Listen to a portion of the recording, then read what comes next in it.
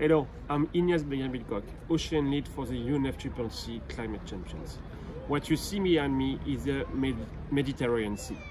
This vast, unknown and little explored territory is part of our future zero-emission world.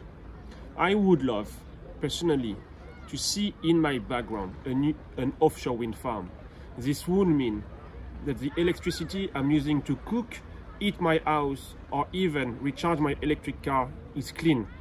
It will give me hope that humankind finally realized the threats of climate change and took the necessary bold and radical action to transform our systems. We know the potential of offshore wind is huge to provide a clean energy, but governments have to step up the game to provide the necessary space and framework for the development of offshore wind in an harmonious coexistence with other ocean users. COP26 in November in Glasgow should be a turning point in the fight against climate change. Offshore wind should be part of the solution on the negotiation table to support a more ambitious climate actions.